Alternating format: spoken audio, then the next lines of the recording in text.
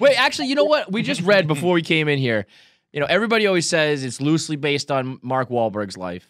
And then Wikipedia said that it was more tightly based on your life, which sounds like it's not about either of your lives then. It's just a fucking story. It's a story, but of course it was inspired by Mark's life.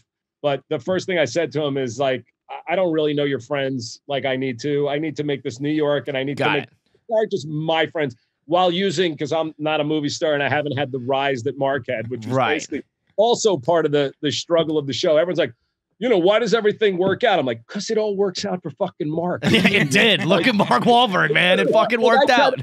I try to keep him down so much more than like Mark's actual life. But the truth is, I wanted a Sunday night that you had fun and you felt good. And you didn't.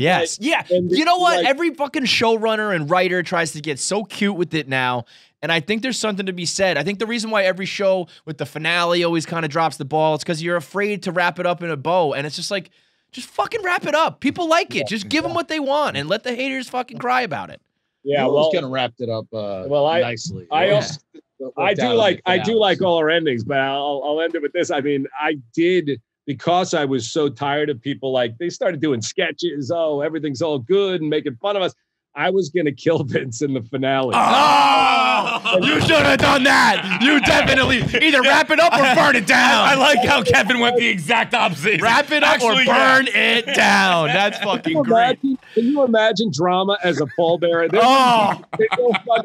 Okay, so Wahlberg, who really was the fucking best producer ever and was supportive and helped us get when we needed Tom Brady, Scorsese, James Cameron, whatever. But he called me up and said, "Are you out of your fucking mind?" How were you going to kill him? What was going to be the cause of death? It was going to be an OD or something. Yeah. Oh, that would have been dark and great. And no one would have seen it coming. Nobody.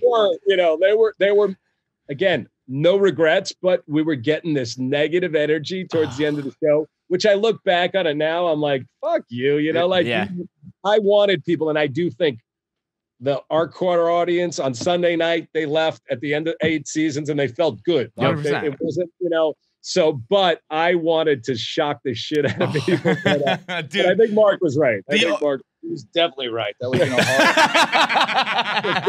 hard. The OD is perfect too, because I still remember when it's season 7 when Vinny's in the hospital and it's just a Ziploc bag of coke. Like, it is the most cocaine you've ever seen in your life. And it's like, this was in Vin's pocket. I'm like, I don't think that could fit in Vin's pocket.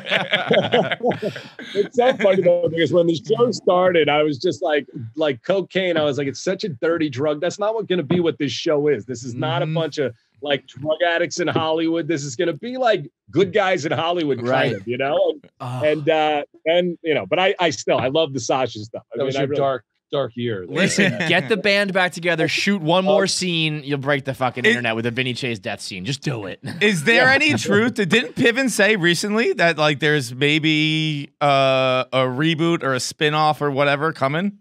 Maybe he's writing it, but I'm not. I don't know. It did sound like he was angling for himself. I might do a Johnny Drama spin. There you go. Let's do it. I don't like the whole. Come on, baby. The whole Hollywood thing. I mean, listen. Again, the show to me, like, Piven was incredible. There's nobody on earth that could have been better in that role. But the show, what always was the thing for me, was the 4 guys were the core, and the friendship and the loyalty of it is far more interesting to me than Hollywood stuff. So so I don't even want to watch Hollywood in 2020, to be honest with you. But